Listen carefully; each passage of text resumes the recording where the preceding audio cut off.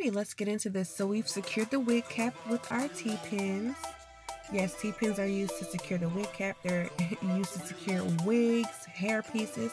This is that lace closure hair piece.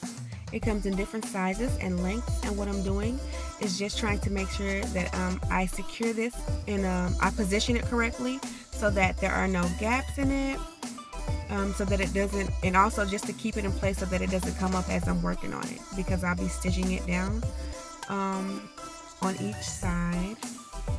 Yes, our goal is to lay this super flat. You want to lay it at the edge of the wig cap, but you want a little part of it, maybe like a centimeter or two, hanging off, so that way you're not just met with pure lace. You want some baby hair hanging off at the end. And those shorter hairs that are about 2 inches or less, those are called baby hairs.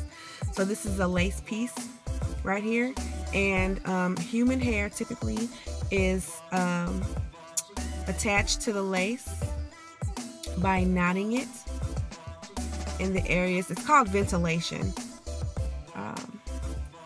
Knotting it to the grids, the individual grids on the lace. So I'm sure it takes a lot of time.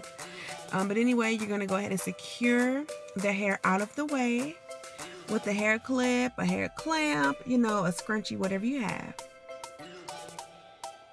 See how flat it's laying? So you want to have needles and thread available too. Go ahead and knot up your thread and have your needles ready. I usually have about 10 needles or more ready for wigs, just so I don't have to keep stopping, or for my sew-ins.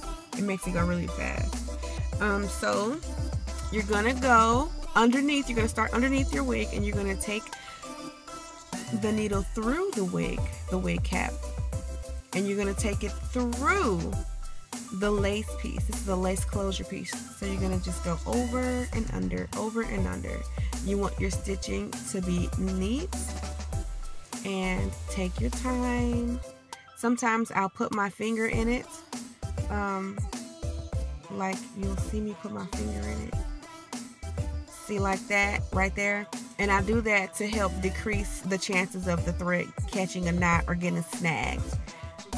It's just one of those things. It's like a fail-safe for me. I don't know how long I've been doing it, but I know I've been doing it for a long time.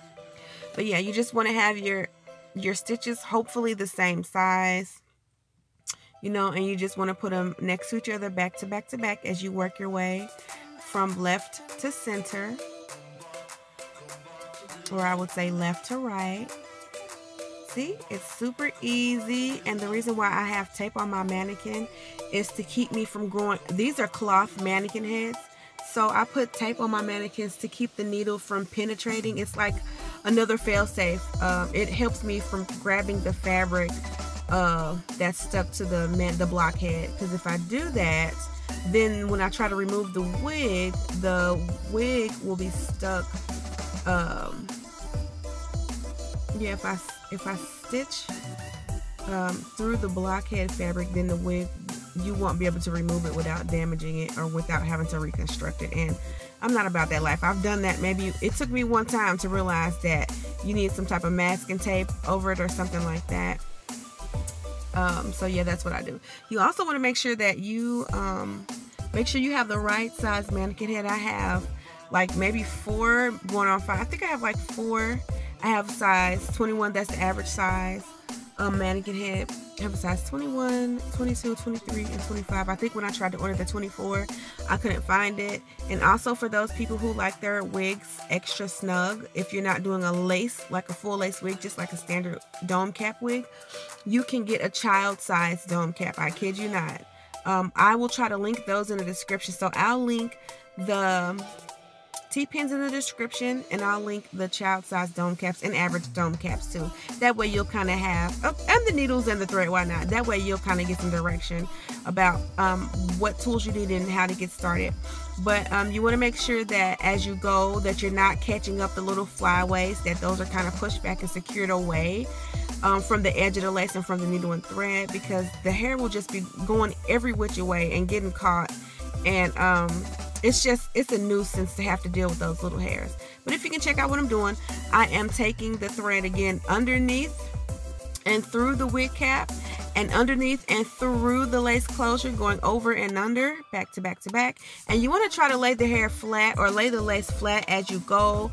Make sure that there are no gaps or bubbles as you're stitching, because the gaps and bubbles will make the wig sit funny. It won't sit correctly. It won't be flat to the head. You have this part of your head that it just looks like somebody's blowing air up under it, right up under that lace closure. So you want that to fit. So I'm going to go ahead and take some scissors and clip far away enough to where I have enough string to go ahead and knot it. And I just do simple knots, like let's say you're going to knot up your shoestrings, your shoelaces. You do the same thing. So I knot mine's about, you know, no more than 4 times. 3 times usually I knot it just like that. And then I snip the lace, or not the lace. Please don't snip the lace. Snip the lace. You want to snip the thread. You want to snip it as close to the knot as possible without causing it to come undone or without clipping the knot. So what we're going to do now is we're going to work from, this is our right side. We're going to work from right to left. We're going to work our way from the front to the center of the lace closure like we did on the left side. We're going to secure any hair away. We're going to put our T-pins down, and you can adjust your T-pins if your T-pins are in the way. Be sure to move your T-pins out, because you don't want to be sewing your T-pins down and sewing through them. That's going to be a headache, trust me. I mean, if there's a mistake that can be made, I've made it, but I've also been doing this for about 10 years. So I know what I'm doing now. So yeah, we're just going to go ahead like we did the other side, and we're going to stitch, you know, be careful, keep the flyaways out of the way, keep the lace flat. So when you get really proficient at this, when you get really good at this, it's probably going to take you, I would say, if you have no interruptions, like let's say you're doing this on your free time. If you have absolutely no interruptions, you're not checking text messages, you're not texting Instagram or checking Instagram, you should probably be able to get done with this in 10 minutes or less, 15 minutes tops. And I mean, some of those distractions are going to have to wait, honey. I mean, if you really want to know what you're doing, see how I'm pulling away those extra hairs? I'm like, get out of the way, because, you know, they also get in the way when you're trying to sew down your tracks as well. So with these videos, I want to basically introduce you to everything that I can think of that I've done to give you a head start in cosmetology school or with your interest in doing hair. Notice how I'm trying to lay this closure, my knuckles. How about that? Lay the closure as flat as possible. And if you do have any bubbles, if they're not big bubbles but very small bubbles, typically if you're on the right side and you're stitching, you can pull your stitching to the right side, and that will help flatten out any gaps, right? But this is your first time doing it. This is just kind of a rough draft, just trying to introduce you to it, get yourself into the hang of it. If you've never stitched before, you're learning how to stitch right now. If you don't know anything about lace closures, you're kind of learning about that too.